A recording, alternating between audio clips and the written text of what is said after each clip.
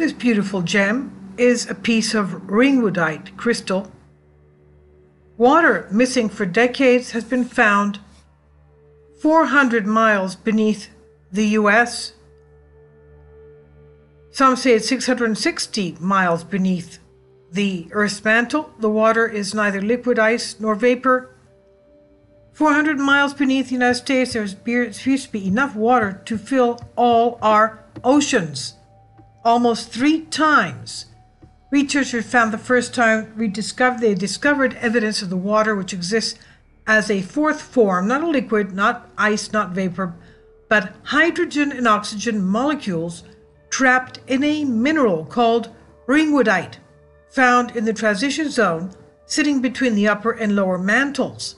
This is reported in USA Today. Their findings following up discovery announced by water-rich samples of ringwoodite from the transition zone that was brought to the surface via a Brazilian volcano, New Scientist reports.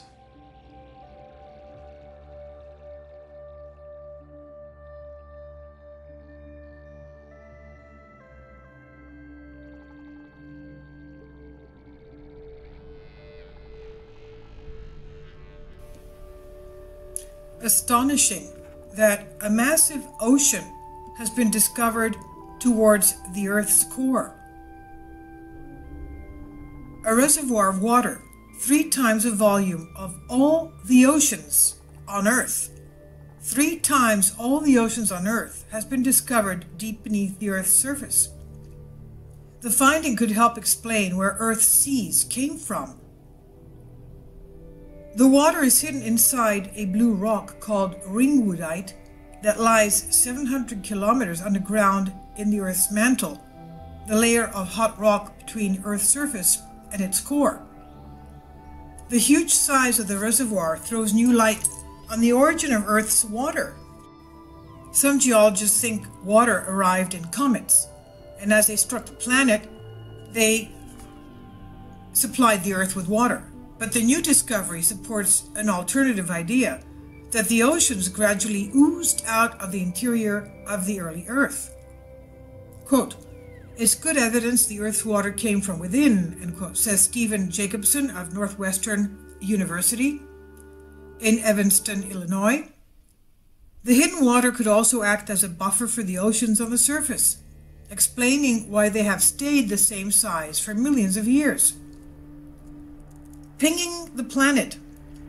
Jacobson's team used 2,000 seismometers to study the seismic waves generated by more than 500 earthquakes.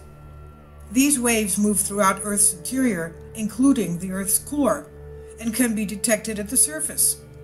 Jacobson says they make the Earth ring like a bell for days afterwards. By measuring the speed of the waves at different depths, the team could figure out which types of rocks the waves were passing through. The water layer revealed itself because the waves slowed down, as it takes them longer to get through soggy rock than dry rock. He said, "We should be grateful for this deep reservoir." Jacobson also worked out in advance what would happen to the waves if water containing ringwoodite was present. He grew ringwoodite in his lab and exposed samples of it to massive pressures and temperatures matching those at 700 kilometers down beneath the Earth's surface. And sure enough, they found signs of wet ringwoodite in the transition zone 700 kilometers down, which divides the upper and the lower regions of Earth's mantle.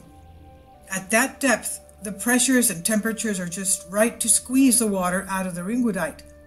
Quote, "It's rock with water along the boundaries between the grains, almost as if they're sweating," says Jacobson. I would venture to say with my own comment here is that this rock is some kind of a rocky sponge filled with water. Damp down there, he says.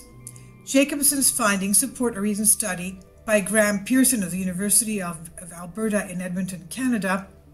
Pearson studied a diamond from the transition zone that had been carried to the surface in a volcano, and he found that it contained water-bearing ringwoodite, the first strong evidence that there was lots of water in the transition zone. Peterson says, quote, "Since our initial report of hydrous ringwoodite," meaning ringwoodite with water in it, hydrous ringwoodite, "we found another ringwoodite crystal also containing water, so the evidence is now very strong," end quote. So far, Jacobson only has evidence that the watery rock sits beneath the US. He now wants to find out if it wraps around the entire planet. Quote, "We should be grateful for this deep reservoir," says Jacobson, and he adds, "If it wasn't there, it would be on the surface of the Earth, and mountaintops would be the only land poking out." Now, looking at this wonderful image, I'm thinking of the geysers in Yellowstone that erupt every 20 minutes or so, like a clock. And of course, as everybody knows, those geysers spout out tremendous amounts of superheated water every time. So where is all that water coming from? Somewhere from the Earth's interior, obviously. And I guess this is as good a time as any to put in a diagram of the hollow Earth with the openings at the poles, the map of Agartha, and people claiming that there are ancient tunnels that lead from the Earth's surface towards the inner Earth. I don't know of anybody that's had the experience of going in there, but let's put that there for the sake of all-inclusionness. Now, a lot of people, as we said, believe that water came to Earth by way of celestial bodies such as comets, meteors, and asteroids. Scientists, however, have discovered this vast water tank that is 600,000 kilometers between the Earth's surface and the core of the Earth. So for a long time, the dominant theory about how water came to be on this Earth supposed that water was brought to Earth by icy comets that crashed onto the surface of the planet. Of course, they theorized that because they did not know that the Earth contained a vast ocean of water underneath the mantle. So that changes things now. However, in recent years, a competing has emerged that suggests that the Earth creates its own water. It's been suggested that the Earth's mantle contains a substance called ringwoodite. The ringwoodite is the mineral that contains a large quantity of water, as we said. As the mineral is pulled towards the center of the Earth's core, the gravitational pressure and the intense heat causes the release of this water. Some scientists suggest that this is the origin of all the water on the Earth, and by implication, all of the life that exists on Earth.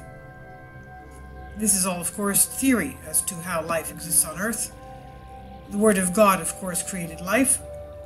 Now, a study by a team of scientists from the United States and Canada have found evidence that seems to validate that ringwoodite theory.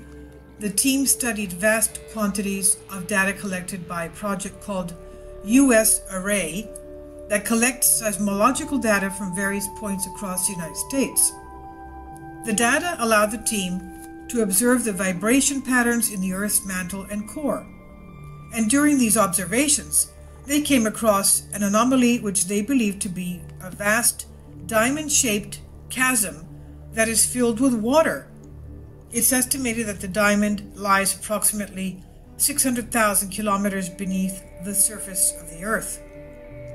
Graham Pearson, who is one of the co-authors of this study, describes this mysterious enclave as a kind of water storage tank, albeit an unbelievably enormous one. Pearson says that his team estimate that it is large enough to contain all the water in all of the oceans on the surface of the Earth. This is a huge amount of water. It's big enough to contain, this enclave is big enough as a storage tank to contain all of the water in all of the oceans on the surface of the Earth. This is a huge amount of water. Now, bubbling under the ringwoodite reservoir, volcanoes cause geological activity on the Earth's surface, which may affect areas deep underground. 3 times the amount of water found on Earth's oceans may be locked up in a mineral called ringwoodite, found 606 kilometers, that's 400 miles beneath the Earth. Earth's water may have come from within, driven to the surface by geological activity, rather than being deposited by icy comets hitting the forming planet. So according to Peterson, this incredible discovery will help us to understand significantly more about how our dynamic planet functions. It also opens up a dozen of new research opportunities for scientists of various fields. They have to examine a lot of things that will answer a lot of questions that come up with this. It also opens up a dozen of new research opportunities. As we said, it's particularly likely that this vast amount of water could be the home of hundreds, if not thousands, of different species of creatures that have never been seen by human eyes. So it could be that life exists in this water. And maybe by this water coming out, I don't know, it replenishes life. There's so many questions to be answered once they start researching this. The discovery also serves to underline how little we know about our planet and opens the possibility of the discovery of more fantastic surprises lying beneath our feet. Also, another video that we should look into, obviously there's questions concerning the expanding Earth theory. Earth is not stationary, it's expanding. At one point, all the continents were joined as if they were one piece. Very small areas of water like lakes and little rivers.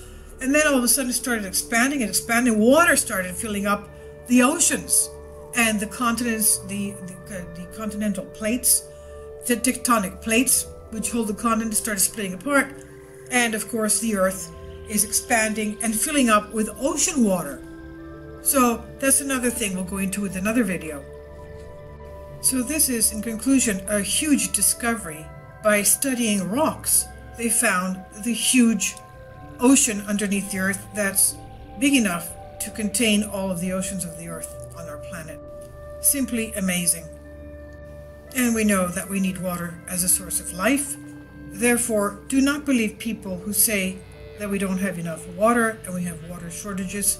God has provided an ample amount of water for everybody.